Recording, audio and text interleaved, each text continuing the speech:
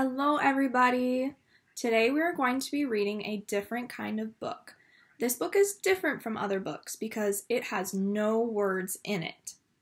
Today we are going to be reading what is called a wordless picture book. And the book that I have chosen for us to read today is called Good Dog, Carl. And it is written and illustrated by Alexandra Day. This book can tend to be a lot harder to read than a normal book though, because you need to observe everything the pictures are showing you to understand what is actually going on since there are no words in it. While reading this book, we are going to be making a lot of predictions and inferences. Predictions are when you guess what will happen next, and inferences are when you fill in the information that wasn't directly given to you. So since this book is missing words, we're going to need to try and fill in those words. So I will be asking lots of questions during our story to have you help me understand the book and see what will happen next. Can you help me with this, class? Good Dog, Carl, written and illustrated by Alexandra Day. What do you notice about this cover? I see a really big dog on this cover. He must be Carl. It says he's a good dog. What do you think makes him a good dog? Do you think he plays with toys? Goes for walks? Let's read to find out. Look after the baby, Carl. I'll be back shortly. That must be Carl the dog. Do any of you have a dog at home? I also see a woman and a baby. That must be the mother and her baby. The mother has her purse. Where do you think she is going? Carl is staring at her while she is speaking. He must have to watch the baby while she is gone. Now this page has no words, so we're going to have to figure out what is going on. I see Carl staring out the window, but the mother is gone now. He must be watching her leave. But look, the baby is now awake. What do you think he wants? Let's continue reading to find out. Oh look, Carl is now standing below the crib while the baby is crawling out. Do you think this is safe? Is Carl being a good dog for helping? He must be getting the baby out of bed to keep a better eye on him. It looks like they got out of the crib safely. I see the baby is wearing a blue and white striped shirt, and he is riding on Carl's back. Carl must be a very big and strong dog to carry the baby. Where do you think they are going? It looks like they went into a bedroom. What are these two doing? I see the baby laying on the bed while Carl is standing on it. They must be playing on the bed. Now what are they up to? I see the baby patting a fluffy pink thing onto Carl by the mirror. He must be putting makeup on Carl's face. Do dogs wear makeup? I don't think they do. Now they're staring at themselves through the mirror. Carl has a necklace and a lid on his head, along with some white powder. The baby has a napkin and makeup brush on his head. It looks like they're having a lot of fun, don't you think? What do you think the baby is staring at here? I see a laundry sign and the baby staring through a doorway. Carl is also watching the baby closely. I see a pile of laundry also. Where does this door lead to? Do you think they will go in it? Maybe the laundry goes down through the door. Uh-oh, why is Carl sprinting down the stairs so fast? Carl looks very worried. What do you think happened? Maybe the baby fell where the laundry goes down the chute. Do you think he's okay? Let's turn the page quickly to find out. Phew, the baby is okay. See, he is sitting on a soft pile of clothes and waving at Carl. Carl is standing on top of some stairs staring at the baby. Where do you think they are? It looks dark and cold. I think they're in the basement.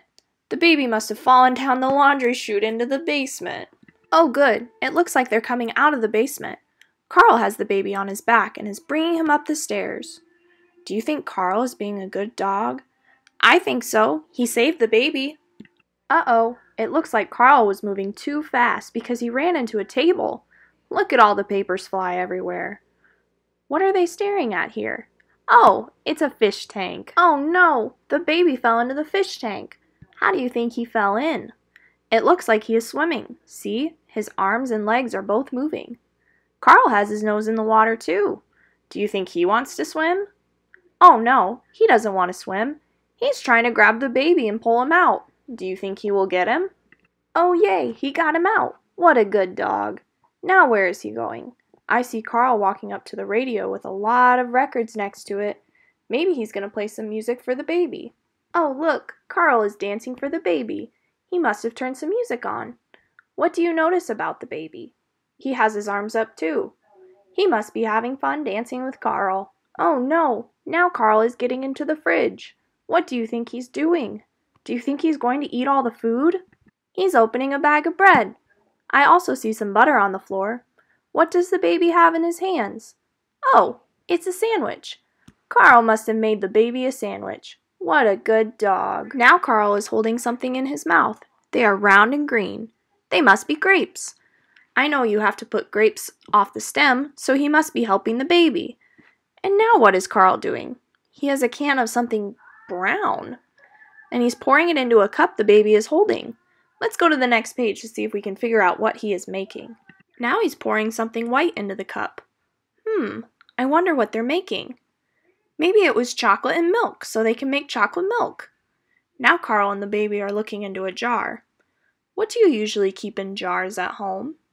It looks like they just ate a whole meal, so maybe they're getting a cookie out of the jar for dessert. Oh no! It looks like they made a big mess while they were eating. Look at that spilled milk and chocolate all over the floor, and all over the baby. The baby is on Carl's back again, and they are heading up the stairs. Where do you think they are going? Do you think they're going to clean up their mess? Look, Carl is starting the bath, and he is putting the baby in it. Do you think he is cleaning him up? Now Carl is drying the baby off, and he looks all clean. Do you think Carl is being a good dog for helping the baby? Now he's using a blow dryer to dry off the baby. Have you ever used a blow dryer? They must be all done. Carl is using his head to help the baby back into the crib. Maybe it's time for his nap. Now what will Carl do now that the baby's in bed? He is putting things into the trash can and licking the floor. He must be cleaning up their mess from eating. Carl is looking out the window again. Maybe his owner is back. What do you think? Now Carl is making the bed and cleaning up the makeup. Did he clean up everything they made a mess with? What do you notice about this page? I see a woman coming into the fence of the house. Who is that? Oh, it's the mother. She must be back. I also see Carl watching from the window. He must be excited. I know my dog is whenever I get home. Do your dogs do the same thing? Carl sure looks tired on this page. It looks like he is laying down to take a nap. But wait, is the mother home yet? Good dog, Carl. Yep, the mother sure is home. And it looks like she thinks Carl is a good dog too, because she is petting and praising him for watching her baby.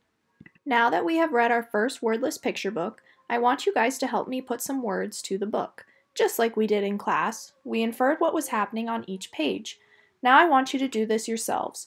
You're each going to choose a page and draw it out. Then you're going to infer what is happening on this page by putting your own words to it. Here is my example of the second page of the book. I drew out the original picture, and then I put words to it.